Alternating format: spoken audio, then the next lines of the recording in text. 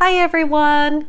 Not knowing or understanding a word in a sentence in Portuguese can be frustrating, but it can be even harder when people start saying a list of letters that you have no idea what they refer to.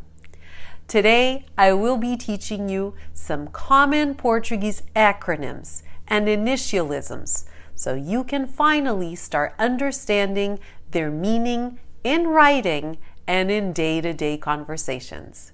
If you are learning Portuguese, don't forget to subscribe so you can support my channel. E agora, vamos começar!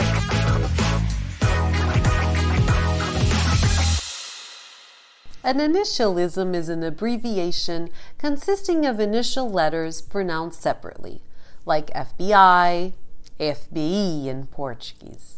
Acronyms are read as a word because they are formed by a sequence of vowels and consonants that allows it to be read, like the word AIDS, SIDA in Portuguese.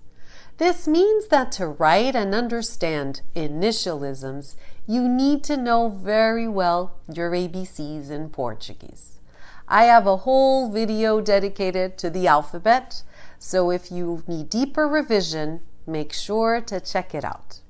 Acronyms and initialisms, like any Portuguese noun, have a gender.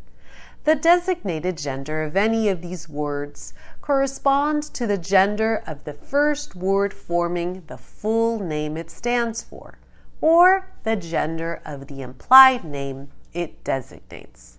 But note that these words have no plural. Let's start with the topic of the moment, CR7. This one I'm sure you know. This is the nickname used to refer to Cristiano Ronaldo. It's not exactly an abbreviation, but works like one. Public institutions are usually known by their initials, GNR. This one refers to Guarda Nacional Republicana. The GNR is a security force of a military nature in Portugal, and it is in charge of the land and maritime territory. PSP, Polícia de Segurança Pública. This is another Portuguese police force. It's not military, but also has the mission to guarantee internal security and the defense of citizens' rights. PJ, Polícia Judiciária. This police force is in charge of prevention, detection, and civil criminal investigation. CEF, Serviço de Estrangeiros e Fronteiras. I'm sure you know this one if you're applying for Portuguese residency or citizenship. We read this as a word because of the vowel placed between two consonants. SNS, this is the Public Health Service. DGS, Direção Geral de Saúde. DGS was always on the news during the pandemic, since this entity is the health authority of the Portuguese government.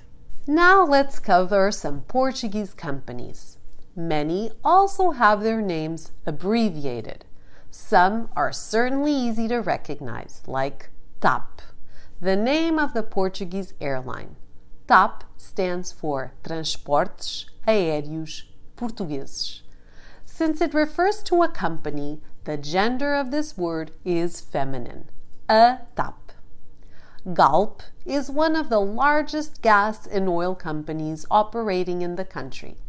Another one very well known is EDP, one of the largest electricity suppliers. It stands for Eletricidade de Portugal. A very useful one to know is CTT. It refers to the Portuguese post services, based on the outdated designation Correios, Telégrafos e Telefones. Many people nowadays just call it Correios. RTP, Rádio Televisão Portuguesa, is our public national TV station. TVI, Televisão Independente, and SIC, Sociedade Independente de Comunicação, are two private channels. Speaking of news services, we can also mention the main Portuguese newspapers: JN, Jornal de Notícias, DN, Diário de Notícias e CM, Correio da Manhã. If you like to watch the news in Portugal, you might come across these: PSD, PS. Any guess what they mean? They are political parties.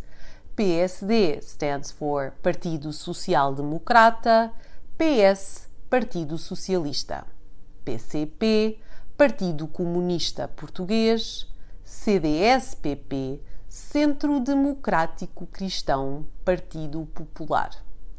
BE, you might see in writing, but verbally we tend to say Bloco de Esquerda. A more recent party is PAN, Pessoas, Animais e Natureza. Now let's cover some very useful ones that you need to know. IRS stands for Imposto de Rendimentos de Pessoas Singulares. This is not the equivalent to the American IRS, which we usually call Finanças, even though the official name is Autoridade Tributária. IRS in Portuguese is Personal Income Tax. NIF, Número de Identidade Fiscal.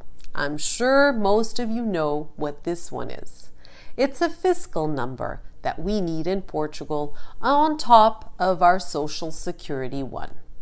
If you want to open a bank account in Portugal, you will need one. INEM, Instituto Nacional de Emergência Médica. You will see ambulances with this one. These are doctors, first responders. If you have looked at places to rent or buy in Portugal, I'm sure you have heard T0, T1, T2, and so on. That T stands for tipologia, type of house. T0 is a studio, T1 a one-bedroom, T2 a two-bedroom. How about CC? Basically means ID, cartão cidadão, which is an ID that combines different numbers, health, social security, and more. I hope you found this video helpful. Leave me a like and a comment below. I always love to hear from you guys. Até a próxima!